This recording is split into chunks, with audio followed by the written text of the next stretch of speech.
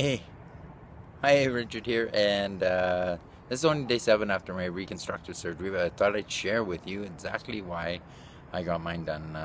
Many people get it done for many reasons. One is you lose your peripheral vision up here, and it bothers you. Another one is you look older, and so you want to get it done. And of course, I'm looking a little beat up now, but that's fine. It's all going to heal up just dandy. And some people just get it done to look younger.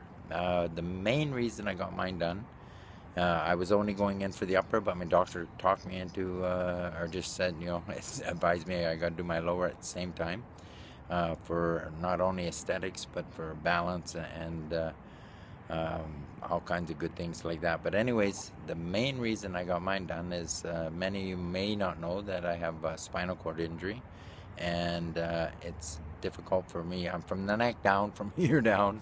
Okay, I'm numb. Numb or on fire.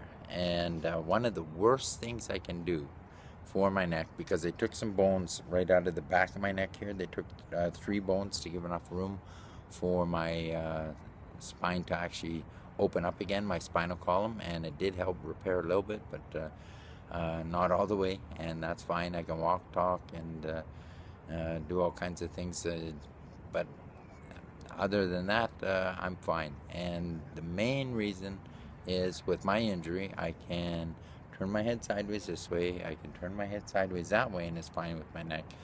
I can look down, and that's fine.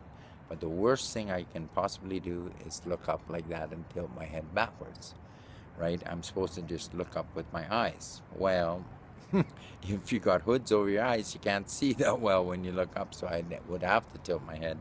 And what that does is it actually wears out, because of the weakness going that way with my neck, wears out the bones, and pretty soon I'd need a fusion. So I damn well don't want a fusion. I'm not going to get a fusion.